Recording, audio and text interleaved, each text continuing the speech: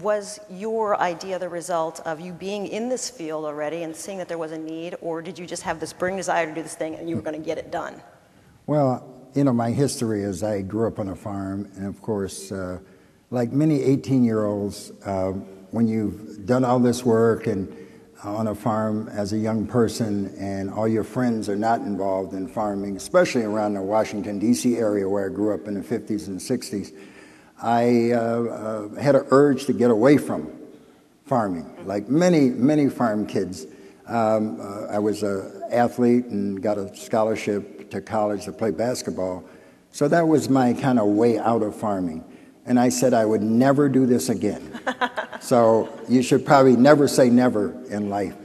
As I went to college and later played professional basketball, and I wound up in Europe playing in Belgium, I found myself drifting out into the countryside, hanging out with Belgian farmers, and I felt there was something missing in my life, that I had this hidden passion to grow food again, and simply because of the way the Europeans grew food, taking care of the environment, doing it in a local area, making sure that people got access to their food close to where the food was produced, similar to what we were doing back when I was growing up.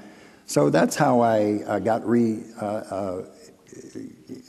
back into the food system. And then when I came back to the States, I wanted to farm. I had this burning desire to farm. Of course, it's difficult to get into farming in the U.S. It costs so much money. So I had an off-farm job. And along a continuum in 1993, I bought the last remaining farm in the city in a food desert area where there was no good food to eat.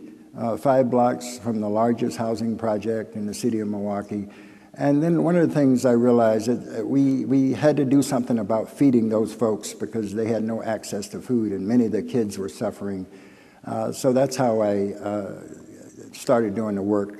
It was never planned, but that's how I started working with youth, and that's how I got sucked into the food system and started creating a way to grow food intensively, closer to where people live, so that we can get high nutrient food back to people like we did in the 1950s. As our food today is 50%, has 50% less nutrient in it because of the shipping of food from many miles away and the way that we farm in an industrial way that has created the worst food crisis in the world today.